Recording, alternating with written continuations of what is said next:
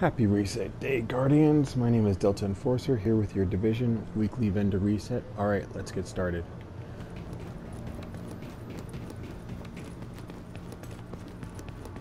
Alright, first up this week at the Dark Zone Gear Vendor in the base of operations, we have ourselves a pretty good near guard roll prototype firearms mod. It rolls with 266 firearms, which is one down from the maximum firearms of 267.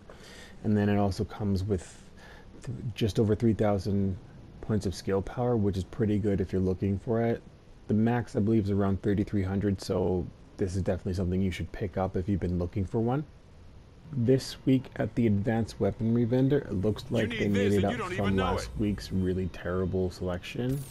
First off, we have a tactical UMP-45. It comes with Brutal, Commanding, and Ambusher.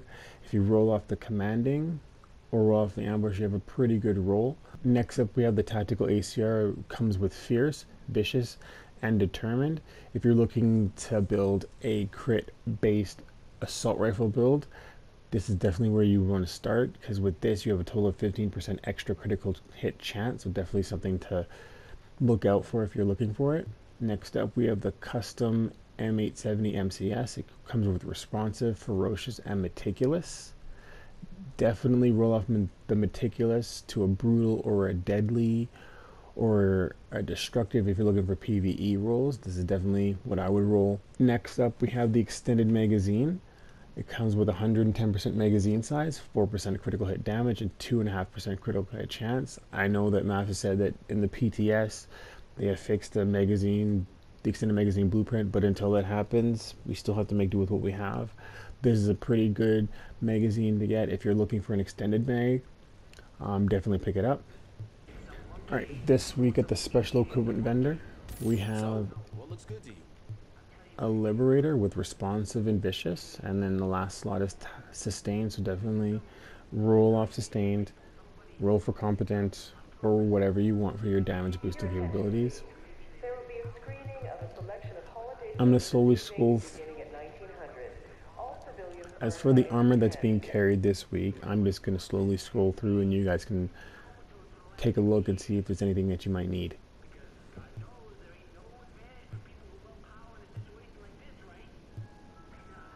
Your attention, please. Sporting goods equipment has been recovered and will be made available by the end of the week. All civilians are encouraged to participate in healthy exercise and activities.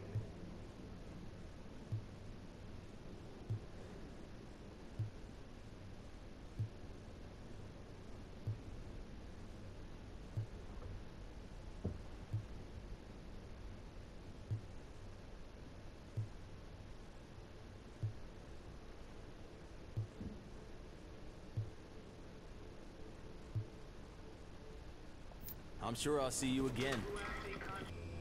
At the Wolves Den Safe House, we have a very decently rolled M249B light machine gun. It rolls with Ferocious, Brutal, and Determined. If you do not have high enough electronics for Ferocious, you can roll it off to Destructive, or if you do and you like Determined. But overall, this is a pretty good light machine gun this week. Oh well, catch you later. At the Grindhouse Safe House, we have ourselves Enhanced AUG A3P. It comes with Deadly, Talented, and Brutal. Now, what you can do is you can roll off Brutal to Vicious or Fierce or Destructive, and you have yourself pretty much a guard roll SMG. And and lastly, at the Crypt Safe House, we have ourselves a very nice first wave M1A. Comes with Ferocious, Destructive, and Adept. You can easily roll off Adept for Brutal. And the only downside is this marksmanship rifle only comes with 150% headshot damage. But overall, this is a pretty decent build if you want a faster firing marksmanship rifle. At the East 61st Street DZ checkpoint, we have an Omega rifle suppressor with 17% headshot damage, 3% critical hit chance, and 2% accuracy, as well as a C79 scope with 3.4 times zoom. It's 18% critical hit damage, 2% accuracy, 4.5% optimal range. The reason why I chose this one is because this is the type of scope you'd want if you have a Deadeye build, because you still have to zoom in with it, and its main attribute is critical hit damage, and it's 18%, which I believe is 1% down from the max of 19%. At the Park Avenue DZ checkpoint, we have ourselves an MP5 ST with Dominant, Fierce, and Unforgiving. For this gun, I would roll off Dominant and put on Brutal or Destructive. This is a really good roll. Fierce and Unforgiving are a really good combination of gun talents for a PvP submachine gun style build, so definitely roll off Dominant. At the East 46th Street DZ vendor, we have ourselves a pretty decently rolled MP7. It comes with Dominant, Destructive, and Adept. If you want to roll off Dominant to a Brutal, then you have a pretty good gun altogether. This week at the East 34th Street DZ vendor, we have ourselves a prototype firearms mod with 259 firearms roll with a possible 267. As well as 3% skill haste. This is a pretty good mod. If you need a firearms mod with skill haste, pick this one up.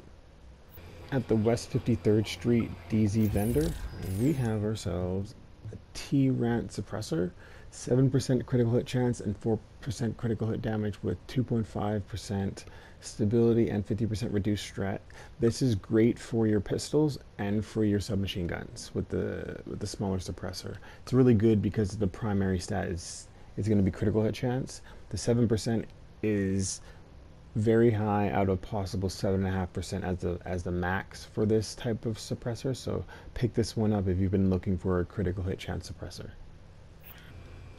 At the DZ04 safe house, the vendor has a near max roll stamina mod. The major attribute of signature ability resource gain is 3%, but it's still pretty good. To make it a little bit better, probably want to run health on this, but if you're looking for just a straight mod for stamina, this is one to pick up. It's only 21,000 DZ funds, so that's pretty quick to earn. You might regret not buying from me. Alright, last but not least, at the Dark Zone Special vendor in DZ06. I'm just going to scroll through this equipment slowly so you can figure out if you guys need it or not.